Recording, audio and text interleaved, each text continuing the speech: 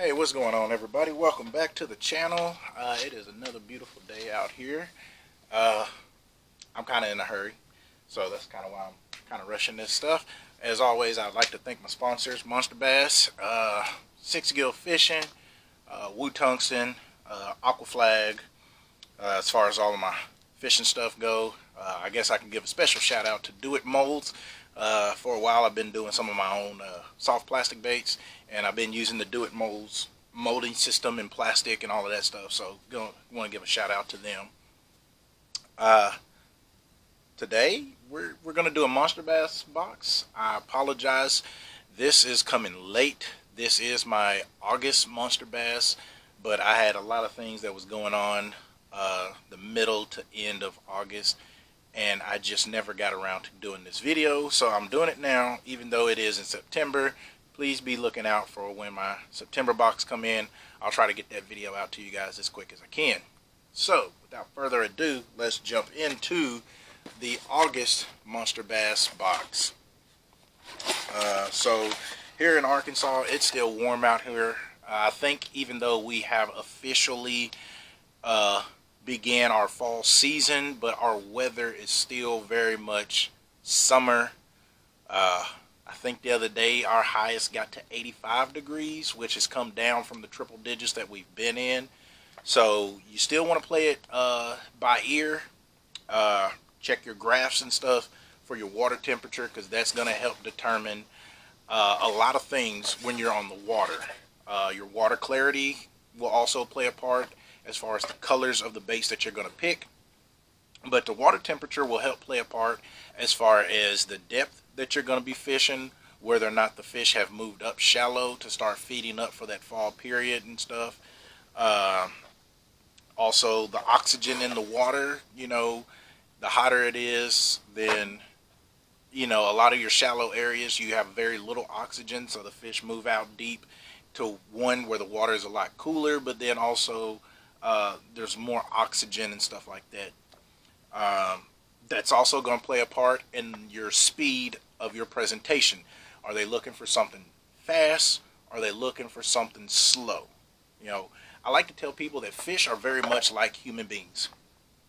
You know how you got those people that when the weather is cold, they hunker down, they don't get outside, and they don't like to do a whole lot of stuff because they don't like being cold.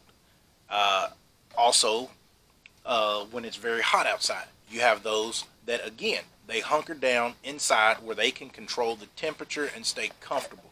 They're not going to go outside and do a whole lot of stuff outside in the heat because they just don't like that. Fish are kind of the same way, especially bass. They like shaded areas, one, because the water temp is a little bit cooler, but also they use those as ambush points for bait fish and other things that are passing by them. They can use that as an ambush point to get an easy meal. So kind of remember that when you're fishing in a spot, and make sure you're checking your water temperatures and things like that, so that way you're picking the most effective and more efficient spot to fish, and you're not wasting your time on a spot that is not going to really produce you anything. So just keep that in mind, guys. So like always, you have your Monsterbass guidebook that has all kinds of cool information about what's in your box, as well as what else you can look for when you sign up for Monsterbass. I am going to say that I have been extremely pleased with Monsterbass just because of all the helpful information and tips that you can get, because you're not just signing up for this subscription where every month you get a box full of baits. You're getting a lot of pro tips, information that pro bass fishermen go out here every day, every year, using these tournaments to make a ton of money. You're getting that information all for 35 bucks. You can't beat that. Some people, you call them for advice on certain things, and they might charge you more than that just for a little bit of information. You're getting awesome baits from a wide variety of companies. Some big name brand companies, some small local companies, but they make phenomenal baits. You're getting that information along with these baits, all for $35 a month. So you really can't beat that, guys. Again, go through here. See, look at this. I'm just now really getting into this. One of my favorite guys to watch, Andy Montgomery. For one, he's a Strike King pro. I love Strike King baits, but Andy's videos, you know, a lot of he brings a lot of comedy to his videos. He's always having fun, but always a lot of good information. And again, you can never go wrong with Monsterbass because you're getting information straight from the pros. So we're gonna go ahead and jump into this. We got soft plastic jerk baits. So I'm gonna see if I can find those in here. Let's see here. Okay. And right here we have the original Castaic Jerky J swim baits. This color is what they call Mardi Gras. These are 5-inch swim baits. So they're straight tail. So, I mean, you can use these on a variety of things. Trailers, you can use them as a standalone jerkbait, which is what they're talking about here. For this, it suggests that your water depth is subsurface. So you're just right there, just underneath the surface. And your structures and covers that you want to throw these around.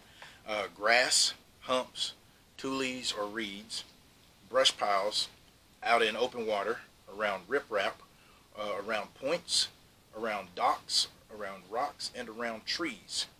The suggested gear for this is a 7-foot, I'm going to say a 7-foot medium heavy bait casting rod. They're suggesting the 7-foot Monsterbass lunker stick, 12-pound fluorocarbon, and a 7.2 to 1 gear ratio reel.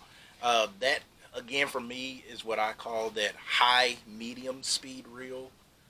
It will allow you to take up that slack pretty fast, especially if you see a blow up. It's going to allow you to get that bait in and make another cast over in that area pretty fast. But at the same time, you're not overworking the bait. With a jerk bait, whether it's one of the hard baits or soft plastic, you want to remember to move the bait with the rod and not the reel. The reel is just to take up the slack. You're moving the bait with the rod. So always remember that, and you always want to make a downward twitching motion when you're working that bait to give it that erratic movement to go side to side.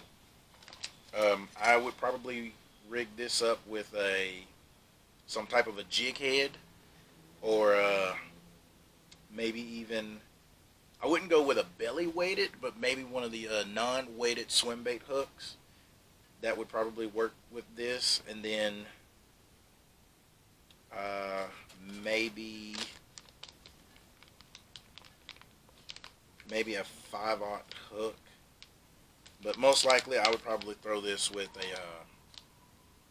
a jig head. You could also do your own version of a line through on this. I might try that one time. Might do my own version of a line through setup with this jerkbait right here. So that's the first one. Oh, let's see here. The second one, we got ribbed soft plastic, and in my box I have this right here. It's the Thunderhawk Grenade. It's a 2.75 inch. The color is called Dove's Goby. So you got a green pumpkin with look like some red flake in it, but it looks like it also has a little bit of a different color on the core of the bait. The water depth for this lure, it varies. It's a variable depth thing. So this is a very, very versatile lure to use. Thunderhawk, I'm gonna just go and throw that in there. Thunderhawk is a company right here in Searcy, Arkansas. So again, small company, but they have been in a ton of these Monsterbass boxes. So they're making their way into the fishing industry, and they're trying to make their mark. So guys, if you would go to Thunderhawk Fishing, follow them on Instagram, Facebook, and YouTube. ThunderhawkLures.com, and get you some of these lures right here. Help out this small company get bigger. Uh, you can throw this anywhere. It says here grass, humps, ledges, tules, reeds, brush piles, open water, riprap, points, mats, docks, rocks, and trees. 7.4 Monsterbass lunker stick, 17-pound fluorocarbon, 8.3 to 1 gear ratio bait caster. And I'm looking at the back of this, and it says you can do the free rig, which I would say kind of not exactly the Tokyo rig, but you have a teardrop weight with a little bit of a leader and then the hook behind it. Your standard Texas rig, standard Carolina rig. You can use this as a jig trailer or on a drop shot. So a lot of ways to fish this lure right here, and the color looks really good. So hopefully I can get out and try that one. Okay, what do we got now? Punching baits. Punching baits. So what do we got to punch? Right here we have a Vicious Fishing. I really don't even know what to call this lure. They don't have nothing on here really describing the color. You guys can see that's a black and blue color. So, or no, that looks more like a blue with green pumpkin. So, some really cool looking colors. But set this up to do punching. Probably put about a 2, maybe a 2-ounce tungsten weight. You probably even put a punch skirt on there. Whatever your favorite punching hook or flipping hook. This one again, water depth is variable. You want to fish this over grass, tules, reeds, brush piles, and mats. So thick vegetation, again heavy weight. Make sure you put a bobber stop on there or some kind of a weight stop to keep that weight pegged down towards the bait to punch down through that thick mat. Bounce it up a couple of times. This one, I think I said fluorocarbon. I'm not sure, guys. I'm going to reread this one. No, I haven't read this. So 7.4 Monsterbass lunker stick, or whatever your favorite flipping setup. 65-pound braid, 8.3 to 1 gear ratio reel. Again, you're going into the heavy stuff. You're looking for those big fish that's hunkered up under that cover. Punch down through that stuff. Give it a couple of bounces. Don't spend all day in that one spot. Reel it in, make you another cast, and then if you're still not getting nothing, move on. You don't want to waste your time punching the same spot over and over. I would probably say after the second or third punch, if you haven't got a bite, move on. Let's see here. And that is all that they really feature as far as the book go. However, we do have this Monsterbass Blade Burner spinnerbait.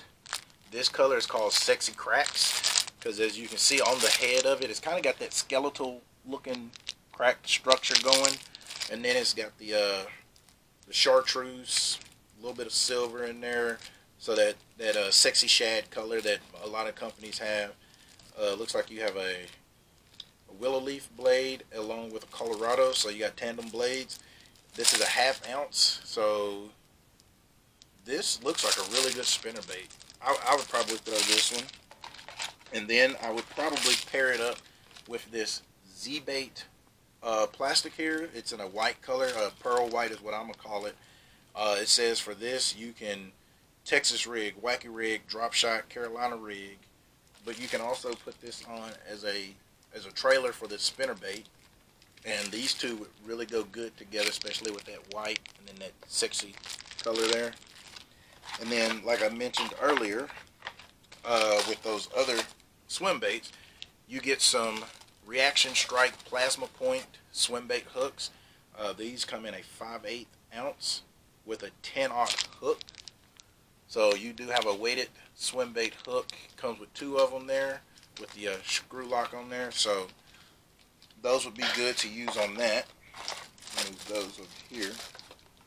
We have a frog from Bucket Mouth brand. It's a nice looking frog there.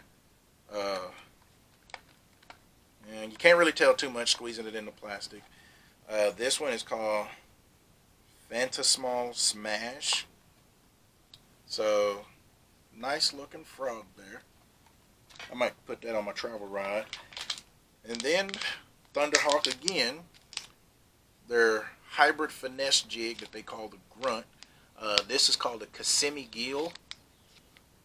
Nice looking black and purple.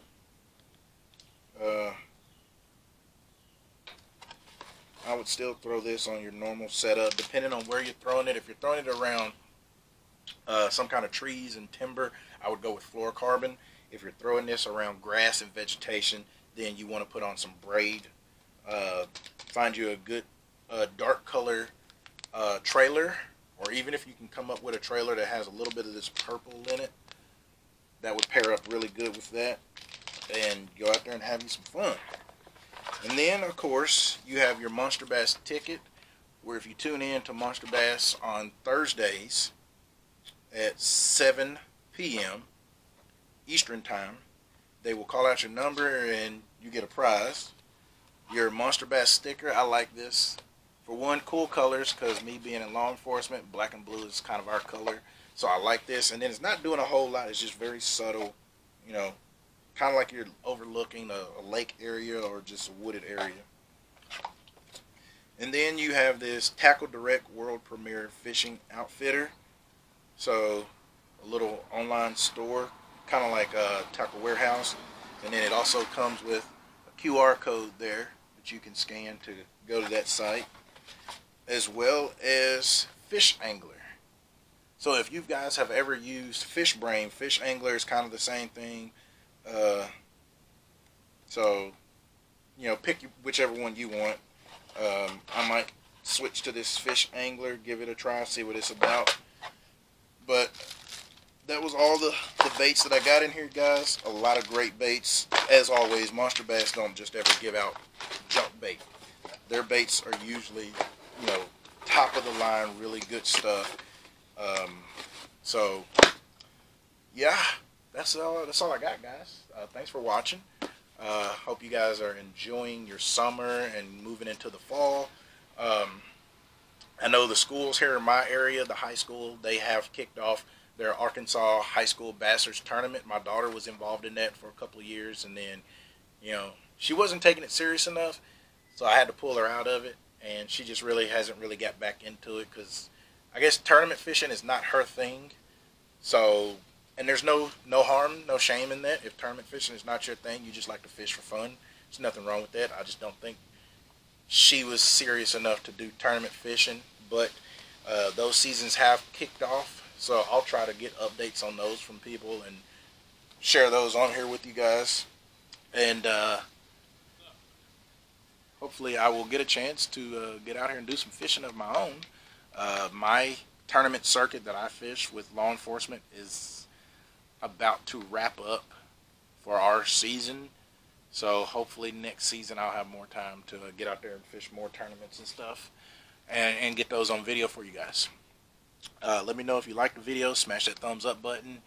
Drop me some comments down below. If you guys haven't seen the video last time, I talked about doing another giveaway, so please send me messages to let me know that you're joining the channel, so that way when we get to that number of subscribers that I talked about in the last video, we can do one of those giveaways. I believe one of them was a 6-gauge Cyclone reel with the new ceramic bearings, and then I think another one was, if I reached a certain number of subscribers, somebody is going to get one of the Monsterbass boxes. I don't know what's going to be in it, but just shoot me your name, let you know that you're entering for the giveaway, so I can get you added to the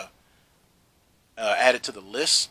And what I did the last time, I have that app, the wheel, spinning wheel.